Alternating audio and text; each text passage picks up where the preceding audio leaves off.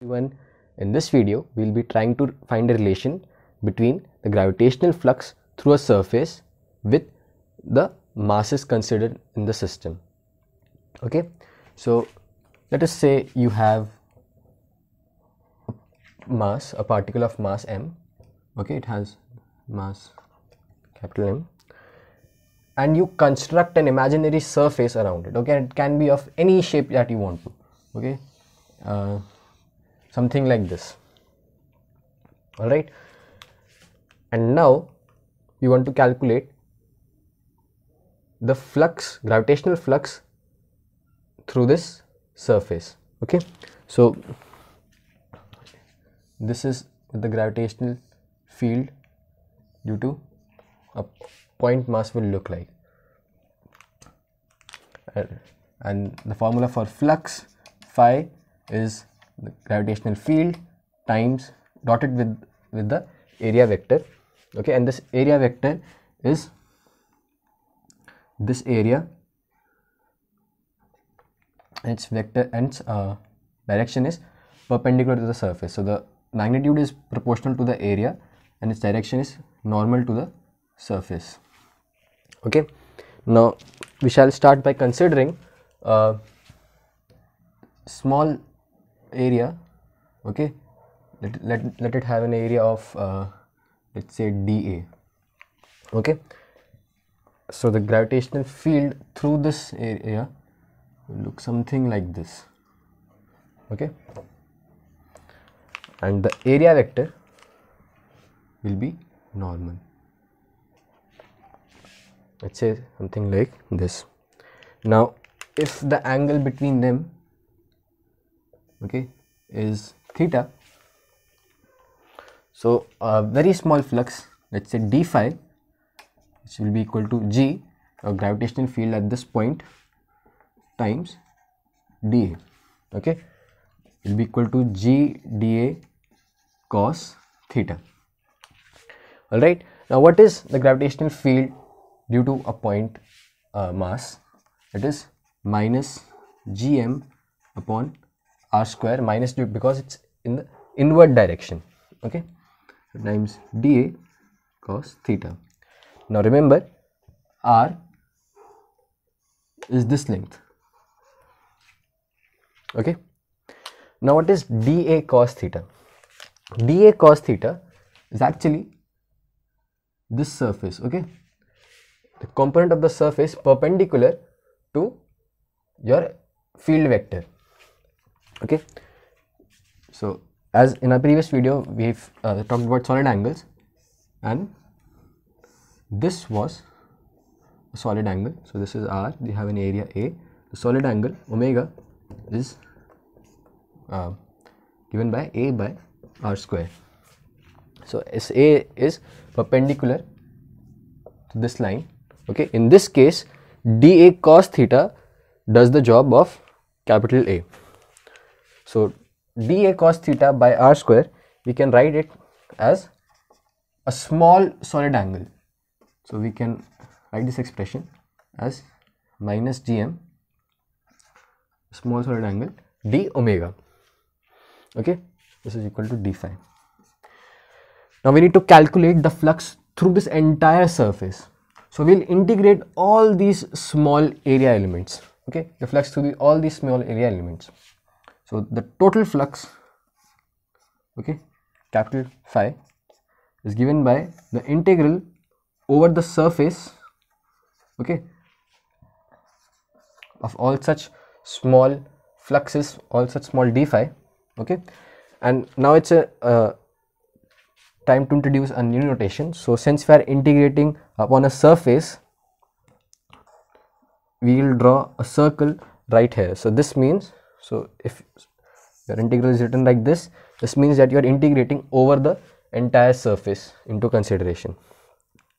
So the surface integral of d phi will be equal to minus gm. Okay, you're integrating all such solid angles, all these small solid angles. Now what is this term right over here? This term is nothing but the solid angle subtended by an entire circle. or entire sphere, because you can see this is one small d omega, this is another small d omega, and if you integrate them all over the surface, you'll all such d omegas, you will get the solid angle subtended by the entire sphere at one point, which is 4 pi steradians, as we have seen in our previous video. So you can just substitute it right here. Okay, it will be minus 4 pi gm. So the flux through any arbitrary surface, okay, of a single point mass is given by minus 4 pi gm. Now what if your mass is outside the surface that you are taking? So if, let's say, this is your surface, okay, and you have a mass right here, so this is how the field will look like. Okay, so it's all inward, but here's the important part. Okay, all the field that's coming in the surface is also leaving it. Okay, so which means there is no net flux of this field through the surface. In this figure, all the field was coming into the surface, but in this figure, the field that's coming in is leaving out. So the net flux in this situation is 0.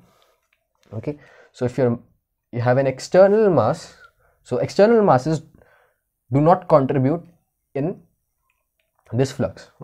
So phi in this case is equal to 0. Now what if we have a general configuration of masses? So we have masses spread out and we want to consider the flux through a given surface. So you have some internal mass and some external mass. Let's see what happens. So we have this configuration.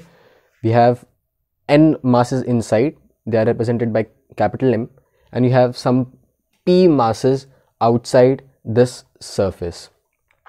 Okay, and we need to calculate the flux through this entire surface. Okay, so what did we do? We took an area element and we evaluated g dot dA. Okay, so let's say g is, I don't know, look something like this. Okay, now the important thing is that this field right here is not the field due to m1, m2 or m3, m4. It is due to all the masses of the system. Okay, so you have this g is due to this m1, m2, m3 to mn, capital M, and small m1, small m2, small m3, small m4, so on till mp. So this is the net resultant of all such fields. Okay, and this is your dA vector, of course. So we'll be calculating phi, which is so surface integral g dot dA. So this is our small, okay, d phi, differential flux, infinitesimal flux. Okay, and we are integrating this over the surface, so that's why we have this circular symbol right here. Okay, and this g is due to all the masses, so we can write this as g due to m1 plus g due to m2, so on, g due to n masses, okay, plus g due to small m1 plus g due to small m2, so until g due to small m, let's say pth mass, dot dA. Okay, now the A is the same for A, the area is the same. Okay, so we'll be left with gm1 dot dA plus integral gm2 dot dA, so on till gmn dot dA. Okay, and the flux due to these small masses. Okay, integral gm1 dot dA, so until integral g m some pth mass dot dA. Okay, so the net flux is the sum of the individual fluxes.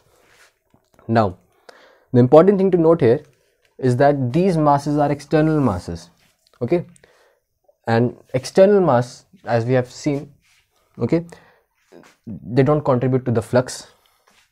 So this term here is 0, so is the term for G, M2, M3, M4 and so on. Okay, and this is also 0. So the entire contribution due to these external masses is 0.